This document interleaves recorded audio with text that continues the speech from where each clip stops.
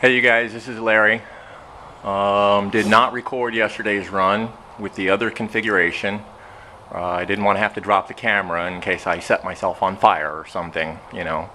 I wasn't sure if I was going to have to spring into action or whatever, so anyway, I didn't record it, and it wasn't long before I realized that I really didn't need to record it because the ABV was just coming in way too low.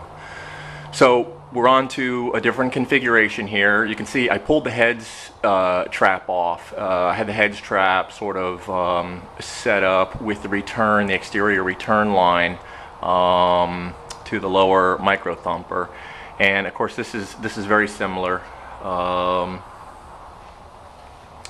but I don't have the dual condensers. What I did was I took the small baby deflegmator off and installed the much larger 4 to hopefully get enough knockdown power, because I need to get this thing into 100% reflux for an extended period of time so that we can build up, shift enough alcohol into the thumper and also into the micro thumper underneath. This setup is a little bit different.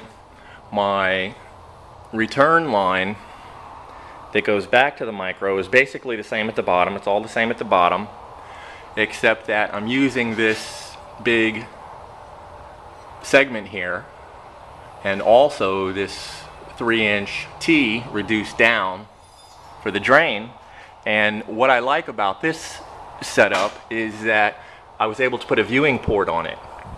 So I got a sight glass in there, and that will allow me, and you can't really see it right now because the reflection, and I don't have a flashlight in there, but that's going to allow me to see where the liquid level is on that upper plate, and it will also allow me to watch the fluid make its way to the drain. I'm very curious about that, so the viewing port is going to be really helpful. Previously the other head was only the 3-inch head with 2 bubble caps in it, and it did not have an internal downcomer in there, so I was only able to get return back to the lower section on the exterior drain. So in this case, this one is going to have a plate with 5 bubble caps, an interior downcomer which will feed reflux back to the pack section, and also split and return reflux to enrich the micro thumper down low. So that's what the differences are here, is that I'm going to be returning reflux here as well. I ran out of room here on the ceiling like I always do. So we've got a torpedo top that I've capped at the top here, and just used the viewing port to throw some fittings on. It looks a little wonky, but it's very stable, it's very strong, and I actually kind of like it in that it allows me to more adequately plumb the condenser so that my parrot floats nice and straight.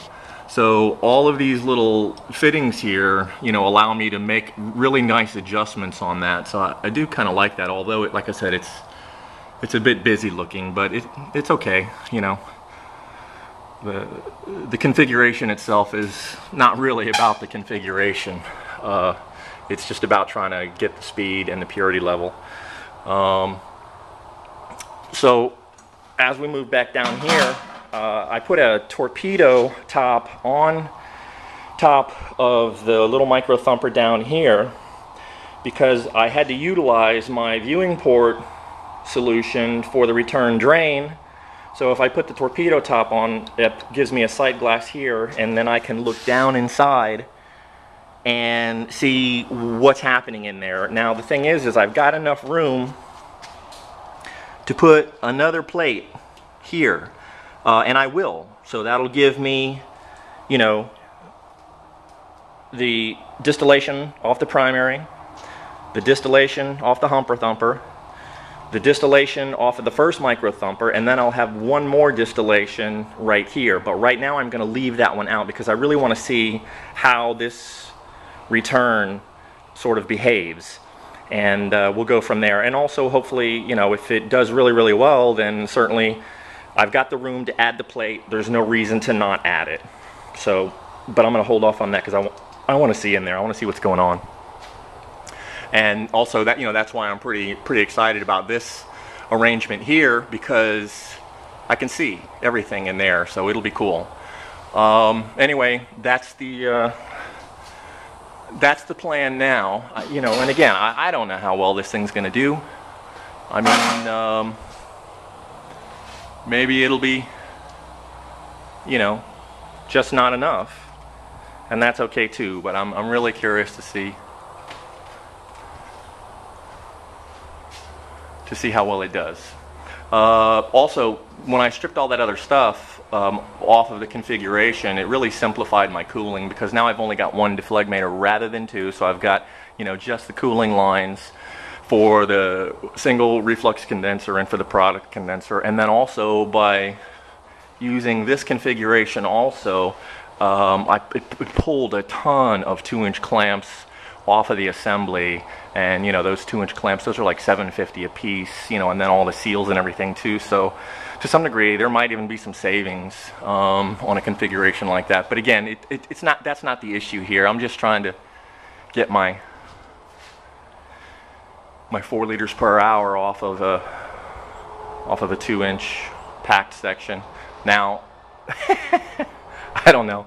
I could keep adding these plates on here till I finally only have, you know, a little 4-inch packed section, or maybe an 8-inch. There you go. Let's just ultimately have a little packing jammed in there, and then as long as I can get 4 liters an hour, then I can say, okay, I got 4 liters an hour off of a 2-inch packed section. I don't know, but anyway, we'll see how it goes.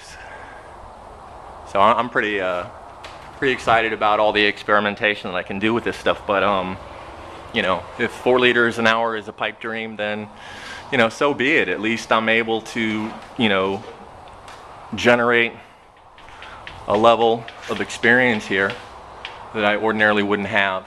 So anyway, okay, that's it for now. And I'm not going to post a video on the run, not the initial run anyway, but if I can get it together and everything works out okay, then certainly I'll put together a video. But I don't want to be caught with my pants down holding the camera if something's going wrong. So anyway, that'll do. Over and out.